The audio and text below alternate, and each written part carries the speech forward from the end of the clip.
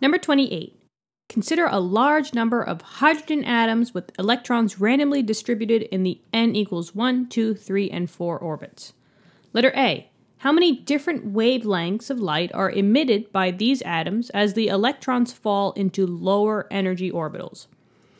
So we just have to find the complete amount of different wavelengths that can occur when electrons fall into lower energy orbitals. So this will help us out greatly if we draw a picture. So over here I have my nucleus, right? And then they want n from 1 to 4, so that means that I should have 4 shells surrounding the nucleus. So here's 1, 2, 3, and 4. Now let's see if I could just bring this a little bit down. Oh, perfect. Okay, so this is the nucleus and this is hydrogen. And now we have n equals 1, n equals 2, n equals 3, and n equals 4. And we're going from lower energy, right? So I have to start high and go low. So let's start from, I guess, the largest to the smallest. So let's just say that we have an electron that's going from n equals 4 all the way down to n equals 1. So I have an electron from here going all the way down to n equals 1. Now, there's a couple of things that can happen, right? It can jump from all the way from n equals 4 to n equals 1. However, it could stop along the way. And each stop will equate to a different wavelength because each stop will have a different amount of energy that is needed. And with the different amount of energy comes a different wavelength. So it could go from all the way from, we'll just say, 4 to 1. It could stop at 4 to 2, right? And then it would stop right here. Or it could go from 4 to 3. All of these would be a different wavelength. So right off the bat, from just going from 4 to 1, you have 3 different wavelengths. And wavelength is lambda, so I'm just going to put that there. Now, let's talk about from 3 to 1. So we did 4 to 1, so now we got to do 3 to 1, and then finally 2 to 1. So from 3 to 1, electron would start here, and we're going lower, so we're going all the way down. So from n equals 3 all the way to n equals 1. Well, it could go all the way. It could jump from 3 to 1, or it can make a stop at n equals 2. So I can go from 3 to 2 and get a discrete energy. And I also can go from 3 all the way to 1 and get a discrete energy, right? This is what it means when they say that energy of an electron is quantized. So you can get different discrete energy levels depending on what jumps you do. So in this case, you have 2 different wavelengths. The last but not least, we have to just do n equals 2 to n equals 1. So now I'm starting over here, and I'm just going down to the first one. Is there any stops along the way? No, there is not, because you can't stop in the middle of a shell. So in this one, there's only one wavelength because you can only go from 2 to 1. So this would be 1 wavelength. Or 1, lambda. So now, how many different wavelengths? Well, there was 3 when we did 4 to 1. There was 2 when we did 3 to 1. And there was only 1 from 2 to 1. So 3 plus 2 plus 1, there's a total of 6 different wavelengths. And they all correspond with 6 different energy amounts. Yeah? Okie dokie. Now let's move on to B. So B says, calculate the lowest and highest energies of light produced by the transitions described in part A. So out of these 6 different examples, right, if I just said 1, 2, 3, 4, 5, and 6, one is going to be the lowest amount of energy, while the other one is going to be the highest amount. The highest it might be the easiest for you to understand the highest. The highest energy would be the biggest jump.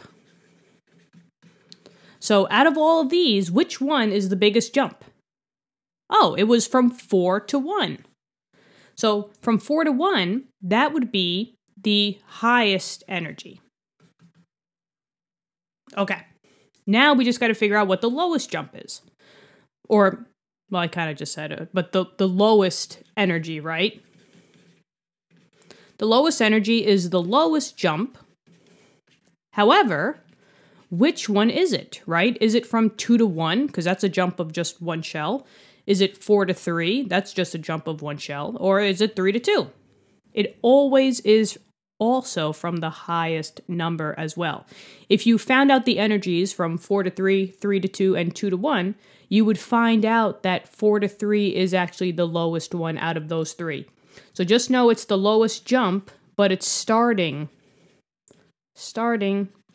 with the highest number. All right? So 4 to 1 was the highest. 4 to 3 is the lowest. Yeah? Now we just got to find the actual energy. So what I'm going to do is I'm going to erase this because we kind of figured out everything that we needed to know from the diagram. We don't need the diagram anymore. Actually, if I can just go like this, maybe I can grab it all in one shot. Let's see. Perfect. Okay, so I'm just going to reiterate here. This is for letter B, and we just found out that 4 to 1 was the highest, and 4 to 3 was the lowest. So that means that this was n equals 4, drop down to n equals 1, and then this is n equals 4, drop down to n equals 3. So, with both of these, they're talking about hydrogen, and we're jumping shells. So there's only one formula that you guys know for hydrogen, the Bohr model, and jumping shells. What do you think it is? It is delta E equals K, 1 over n squared 1 minus 1 over n squared 2, right? This one is the initial, and the 2 is represented as the final. And K, we guys should know this, right? K is that constant number, which is 2.179 times 10 to the negative 18th joules. So now all we got to do is just plug in the numbers for the highest and the lowest and then box those answers off. So let's get to it. So for 4 to 1, it would be delta E, the change in energy, equals 2.179 times 10 to the negative 18th times 1 over 4 squared, because 4 was the initial, minus 1 over 1 squared. So this would be basically delta E equals 2.179 times 10 to the negative 18th times 1 over 16 minus 1, because 1 over 1 squared is just 1, and then you can plug this into the calculator. So we have this as being 2.179 times 10 to the negative 18th times 1 divided by, actually I could do that in parentheses, 1 divided by 16 minus 1. We get negative 2.04 times 10 to the negative 18th joules. And remember, the negative is just signifying that the energy is being released. And energy will always be released when you go from a higher shell, 4, to a lower shell of 1. So box this answer off. That would be the answer for the highest. Now just know that they say the word calculate the lowest and highest energies of light produced. Now we've went over this concept a couple of times before in the other questions, but just know that the calculator doesn't understand the theory behind chemistry. This negative is just telling you that energy is being released.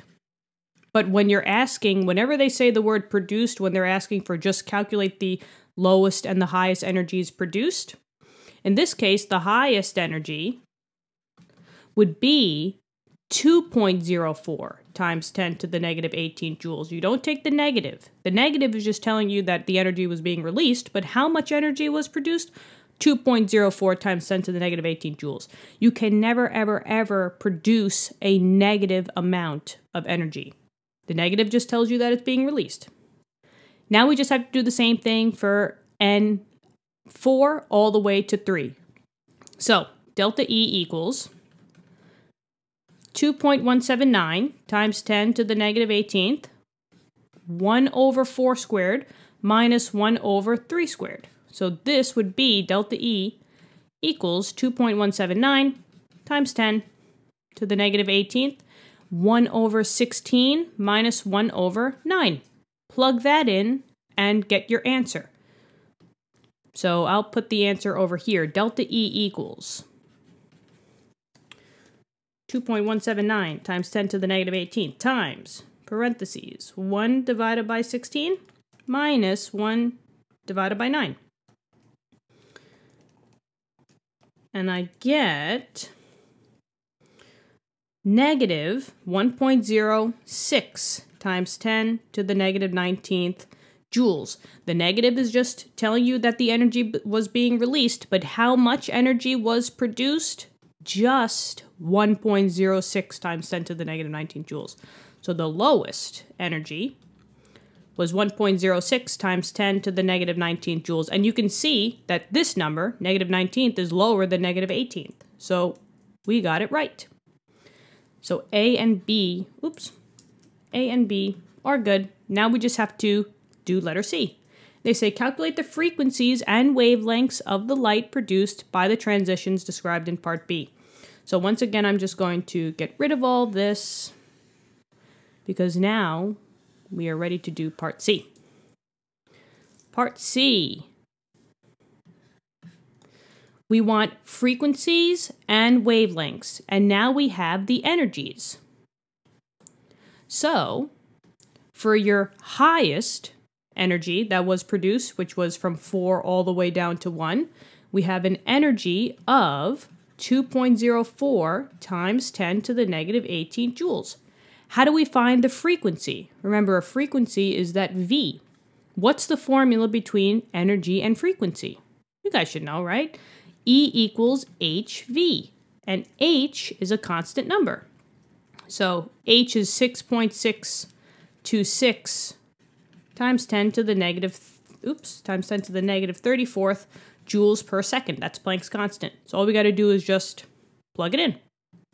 So 2.04 times 10 to the negative 18th equals 6.626 times 10 to the negative 34th times the frequency, divide by Planck's constant, 6.626, 6.6, let me just put that in there, 6.626 times 10 to the negative 34th, divide, times 10 to the negative 34th.